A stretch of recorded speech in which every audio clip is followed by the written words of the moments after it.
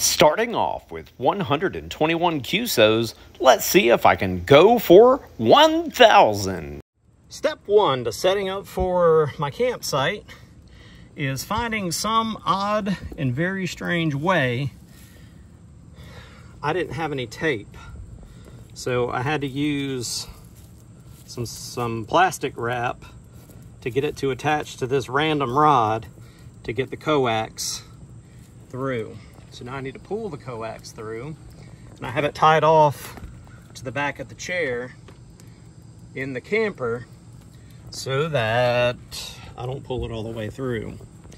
Then what I did is I tied this in a knot, and it was a pretty good knot to get to pinch down on that. So now we have coax to the outside. Okay, that's step one. And I think I have plenty of selections for a 63-foot end fed. All I have to do is get it over one of those trees. So we'll see what I can do with my little slingy dingy. Problem is, there's a creek. It's intermittent, but it doesn't look like there's any dry spots. So I really don't even want to go over there. So I may have to shoot real high. I don't know. We'll find out in just a minute. I was aiming a little high. I unraveled 100 feet of arborist line, and I figured I'm just gonna let this thing kind of droop like this. And I just put it over a widowmaker limb right there. So I don't know if you can see it, but that's the end of the random wire. I was gonna put up the end fed half wave, but I think my wife took my Ballon to town. The kids are swimming in the springs. So this ought to get it done. We're about to find out if it'll tune up. My poor POTA sack got muddy though. Holy crap. It landed right down in that mud bog down there. So I'm gonna have to wash it. Now I don't have long to play. So what I'm gonna try to do is set up WSJT-X, and I'm just gonna do 12 FT4 or FT8 contacts, possibly on 20 meters. We're using an FT891 signal link. Let's see if this works. I feel like it's communicating with this, and we're gonna find out in just a minute if it's communicating with AC log. I may have to change some settings tonight after I'm finished, but I'll show you what I'm gonna do. I think it should. Remember, we played on this the other day. So we need to change this. The FT891, goodness, you can't even see it.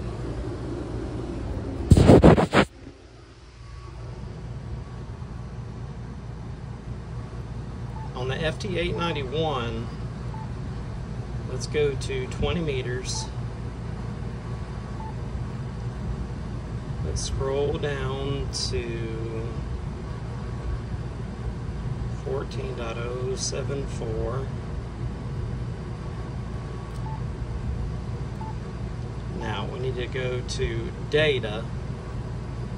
Now on this radio, the problem with data is the width. And I think a lot of folks forget to do this, and they only see a smidgen of the entire thing. We don't need noise block on, I don't think, because we're not in a Jeep. Okay, let's see, anything else? The next thing is that we're using an external tuner. I'm also not going to run 100 watts. I'm going to go about 45. And we got to find the tuner select is lamp, so we're good there. So now we should be able to hold the tune button.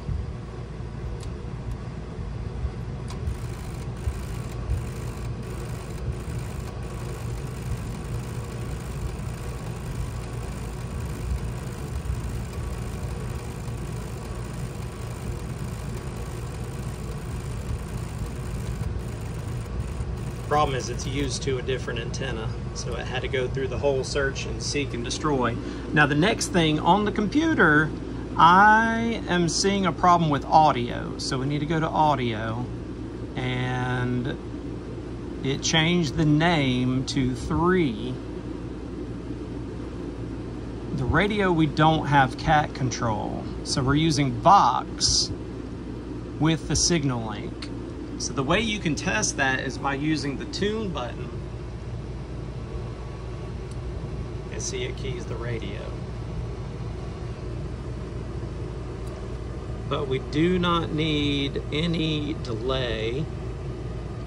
I don't know about audio settings, so we need to go over here. Nope, not that. We need to go over here and go to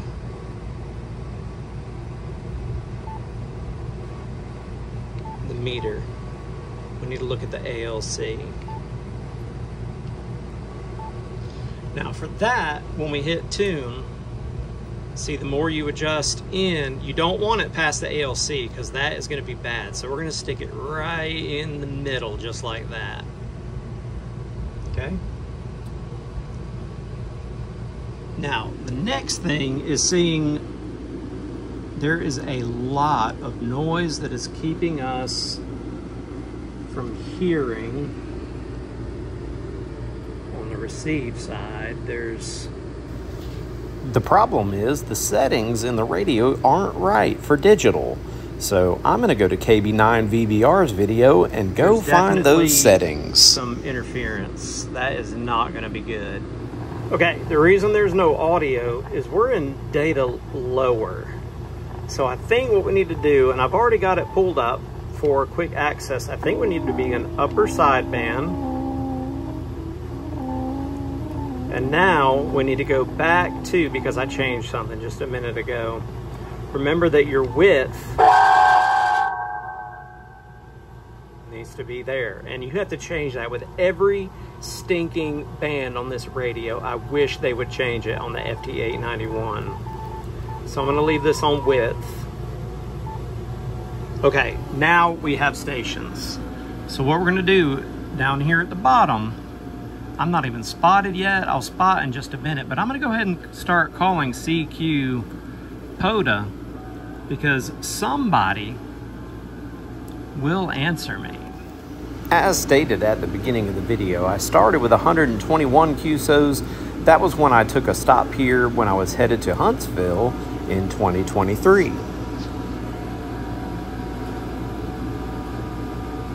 Let's see if that works.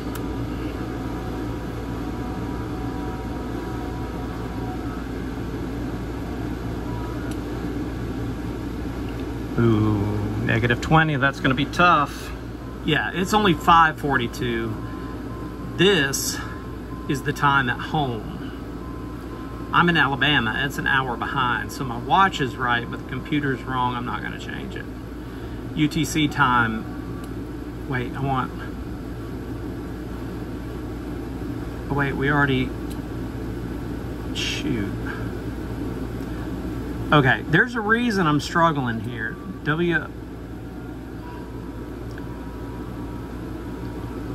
But the other reason I'm struggling, I'm gonna see if I can show you this, but my wife also has my regular glasses, and so it's really daggum dark in here.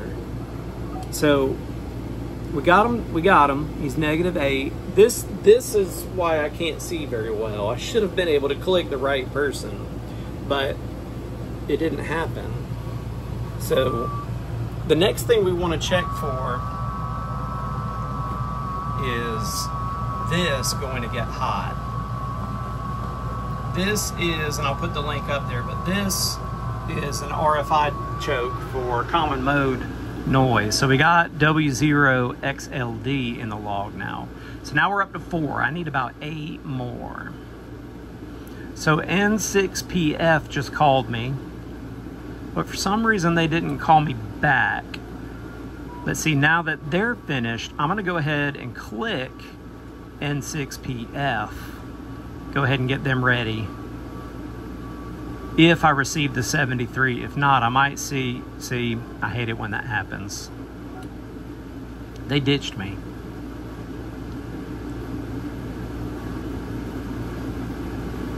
hate it when that happens.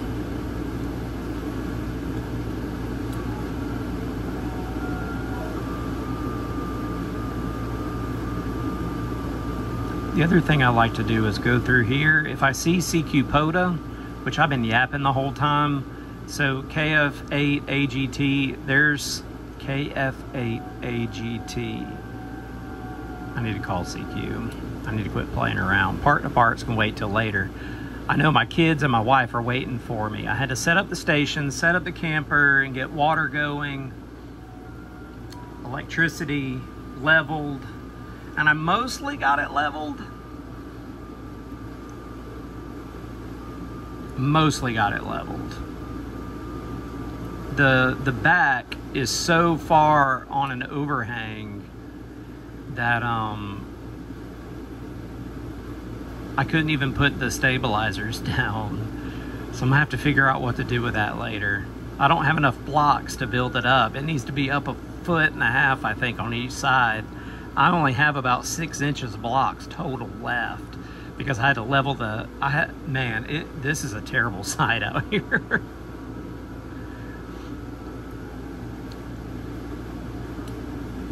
So being in this congestion is usually not where I want to be. But looking right here, I can tell maybe nobody is transmitting right there. But the fact that I can't hear anything up here tells me that I have a setting that is incorrect in the radio. This should be wider than this. W0WXZ, man, those guys got licensed within about 6 months of each other. I own the key, and now I'm doing digital because of the noise. But ooh, look at it go, look at it go, look at it go, look at it go. Say hey. Hey, hey. Ball of bait. See all of us? It's all over. Bait. Go for it.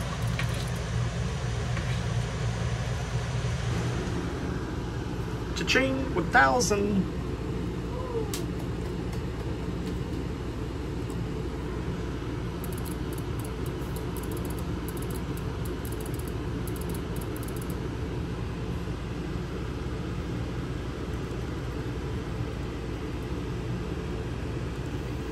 Now let's take a tour of the actual springs in this state park, and I put my camera into a plastic bag so that I could deep dive into the water. It's a little deeper spot here. All right, we're up to that level. Yay, Chihuahua. Bunch of little fish swimming around right there.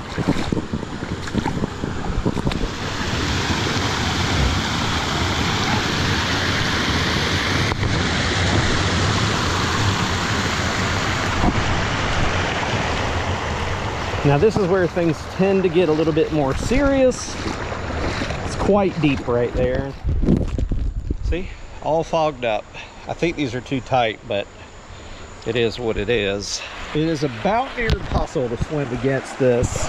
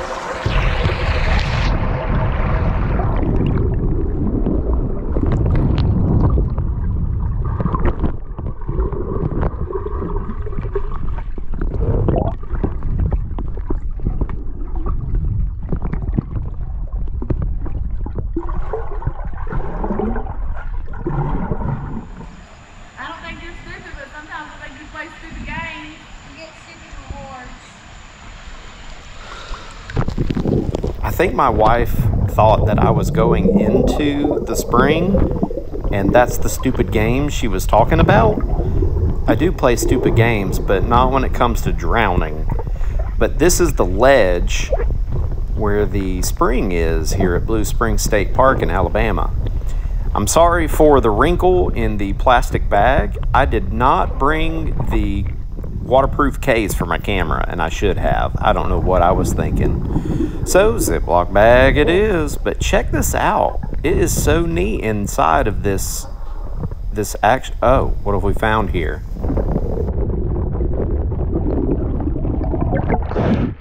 we got it.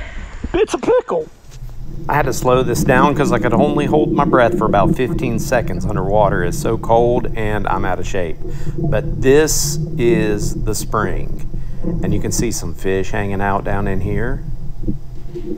Check that out. Look down in there. If you're seeing this on a big screen, you probably can see it gets dark fast down there. But there's a fish just swimming around in there. A couple more fish right here. They're pretty nice sized little fishies. But that is where 3,600 gallons per minute is just pouring out. And now we're just gonna let the water push us through this drainage hole right here, and you'll get to see it as we pass through. I'll show you from two different perspectives, one as we're facing forward and one as we're looking backwards. And that 3,600 gallons of water really pushes hard. But hey, at the end of this trip, I did it. 1,145 total QSOs. And I hope you've enjoyed this shorter video. I didn't show everything that I did, but if you're a mind to it, please consider subscribing to my channel. And you can also consider becoming a member of the channel. And there are 3 levels, and the link is down in the description along with my gear. And you get some perks with these levels, and so check them out. If you join my channel with the loyal fan, you don't get much, but you get a little bit. You get some custom emojis that you can use, and thank you for your support. And the fan that wants more, you'll get some shout outs, and you'll get photos and updates. And then the fan of growth might keep me from putting ads on this channel. 73.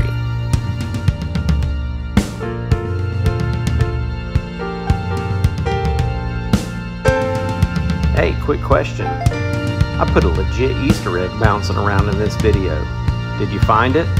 I bet Kyle, Alpha Alpha Zero Zulu did.